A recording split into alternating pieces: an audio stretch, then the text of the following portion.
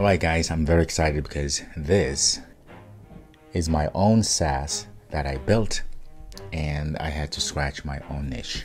In this video, I'm going to show you exactly the process it took me to build my own app for myself, and then I published it on the App Store and people are using it. So let's go ahead and get started. So one of the things I like to do is I like to work out and I like to try to eat as clean as possible, or at least to eat well. One of the things that I always struggles with, because I'm always busy creating content for you guys, creating courses and learning new technologies. And so one of the last things I have to think about is, okay, what am I going to eat? So I get up in the morning and I want to go to the gym and I want to know what is it that I'm going to eat when I get back from the gym. And so that's when I had this idea. I said, wait a minute, there's AI, and there is coding. So I'm a coder, I'm a programmer, and so I know how to build applications. So I said, you know what? I'm going to build myself an app that will allow me to do one thing only and one thing. So the idea was very simple.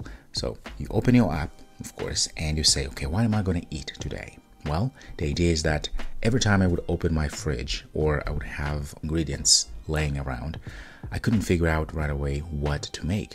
So I said, maybe I could use AI to take a photo of those ingredients and then the AI is going to suggest a recipe for me. Once I had the idea, I said, okay, I can do that. But first, as a good programmer, I had to think of the structure of this whole application.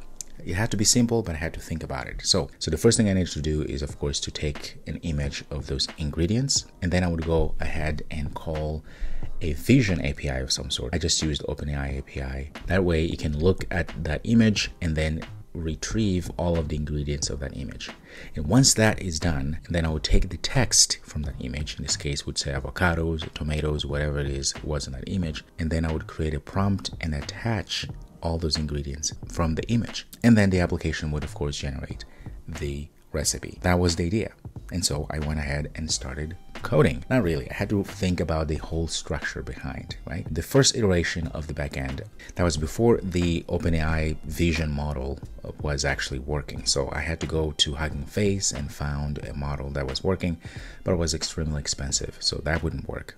But luckily, I actually used that for the first prototype. I actually used one of those Hugging Face models for a while, because that's all that I had available until the vision model from OpenAI was available. And I was like, yes, that was really good. So I started using that instead, and it was amazing because that made it so much easier. I had other ideas of using Lambda functions. This is all AWS. If you are interested actually in learning about how to use Lambda functions, AWS services, and all that, let me know in the comments below. Okay, so I then went ahead and started putting together the user interface. Now, as you see, the user interface is really not that great. It's just very basics, but it does the job. So as you can see, we have a few options here of, you can go ahead and take an image. I don't have any food here, of course. So it's not gonna work. And also I'm able to go to the library of images and goes and gets all of that. But also I added another option to click here and add ingredients manually.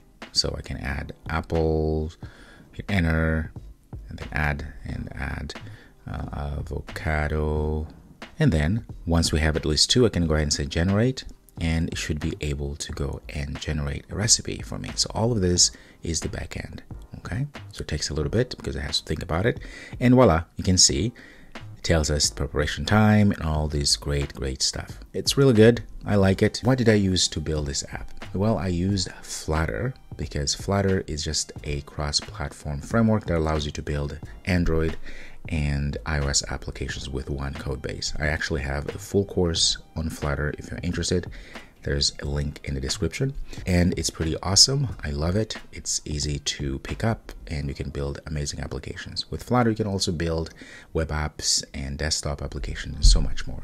And once I knew it was working fairly well, I pushed this on the App Store. In fact, I will leave a link below if you want to go and check it out and start using this application. It's pretty awesome. So go ahead and install and just play with it. Unfortunately, this is only for iOS, so that's what it is. And so yeah, go ahead and get the app if you want and just check it out. So you will have, I believe I give about 5 coins, which means you can create 5 recipes before you have to recharge the credits. That's what I did, and then I pushed that to the App Store and it got pretty good. Let me go check it real quick here. You can see here, it hasn't been doing that great, but that's okay. And proceeds 0.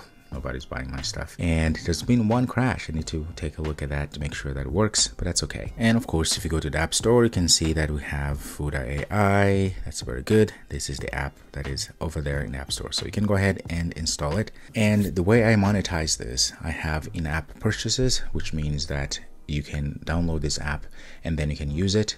You have a few coins, like I said, for free.